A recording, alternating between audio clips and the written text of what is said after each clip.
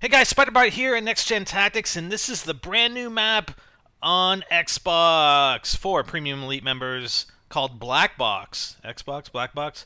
And basically it's the downed Air Force One, so this is just an overhead view. And this isn't like a detailed walkthrough, this is just going to be a basic overview. And there are a lot of places to hide here, guys. There are a ton of places to hide. I mean, you've got some buildings. You've got inside the actual plane itself, all these houses, partially constructed house over here. And I think snipers are going to have a good time on this map. I will tell you that right now. Long lines of sight and elevated positions. So I'm just going to switch classes here, or switch sides. So this is, I'm actually in a search game because it just shows you the target locations and the bomb. Unfortunately, I can't play search. Actually, I haven't checked the playlists, but the elite playlists, as far as I know, don't have search and destroy, even in the objective game type or game mode list. So, anyways, but you've got these buildings here, and I will do a more detailed walkthrough a little later. So this, man, what the hell? These, I guess this is one house or what? It's just connected by that, so you can actually travel from one side to the other. Woohoo! Let's take the bomb up there. For search specifically, there's no way you're going to be able to rush plant. I mean, I was looking at the possibility of actually rush planting at A, and that may actually be the route to go. I don't know. The defensive spawn spawns in fairly close behind the plane, so if they got a good sniper, they're going to get you coming across there. But you can go in the plane. You can go up to this top level here, but just in the nose of the plane. That's the only place you can get up to the second level. And there's the bomb, the one bomb site A. But like I said, the defense has the advantage here. They can get to the bomb sites faster. There's potentially no rush plant. I mean, you can still rush plant, but yeah, you're risking it because, you know, if the enemy team gets in there, they can get in there pretty quick, and they can get in there faster than you. So in and around here is the defensive spawn. So you've got this area. You can come up here. You can get a nice line.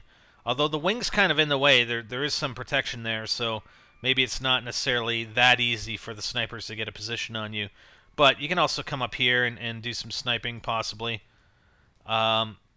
versus the snipers on the other team. Let's see what else we got. We can go under the wing here. There's another building or house up here. That's the house we were just at. We went up to the second floor. You can go all the way back here. There's the bomb target B. And you go all the way back here in the map. If you're sniping, maybe you can... Actually, you can't even get in these bushes, so... your ghillie suit may not do as much good there. It's too bad you couldn't get in these bushes. That's unfortunate. So coming up along this side, watch for exploding vehicles. Another house. These houses are quite nice, actually. Wish I had a house like that. I don't know about that color, though. Green. Yeah. Anyway, so wow, there's actually 3 stories on this house here. So I mean, not necessarily for search is this a good position, but you know, for team deathmatch and other game modes, definitely.